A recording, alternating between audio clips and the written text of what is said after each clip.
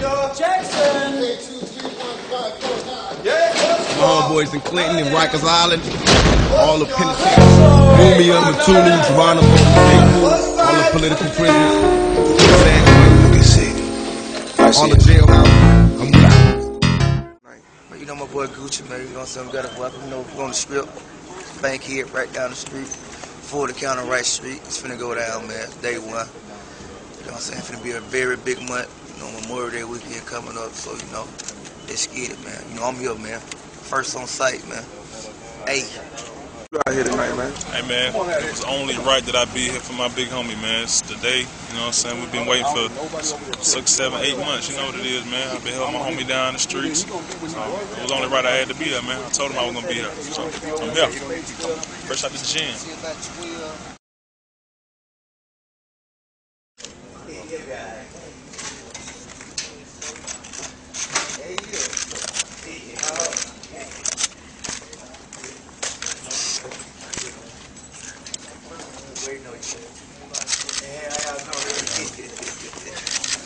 I got a statement prepared I want to speak to y'all about. Just walk up a little bit. Can I get some light Not right that here? close, man. Can I get a light right here so I can see?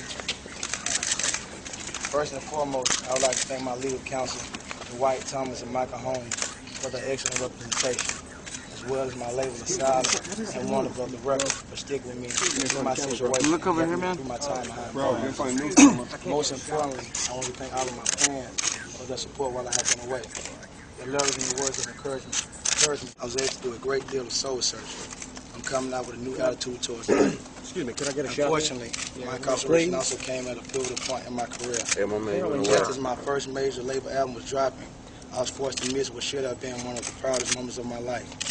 This is something that I will make sure never happens again. My time in jail was trying, but I grew from it and am now stronger and a better person. I want to continue on a positive track and truly focus on being a role model to my fans and my community. I'm looking toward the future with a newfound respect and appreciation for the law and a strong dedication to my music and my career. With that in mind, I have already begun to make positive strides toward the future. I have launched a new label and started making hits. I'm extremely excited about my new album, The Appeal, which will be dropping at the end of the summer. Over the course of 2010-17 Bridgewater Records, we will release an album from my artist, Walker Flock of Flame, as well as my group Brick Squad, which features Walker, OJ the Juice Man, and myself. In July, we'll be heading out on a nationwide tour in venues across the country and attending the movement. Finally, a lot of things happened while I was away. I'm back to address these things. The rap game is in need of substance right now, and I'm here for the streets right on time. I can't wait to show the world why I feel that now that I'm free, ironically, I'm the most wanted man in Georgia. I'm hungry for success and ready to compete, so may the competition begin. I set out 5 years ago to be the #1 rapper in hip-hop, and today that journey continues with an even sharper focus. I challenge all artists to put out the best music they ever made this summer. I want to accept nothing less than victory, but I still want worthy opponents. To everyone who was there for me, thanks for y'all support.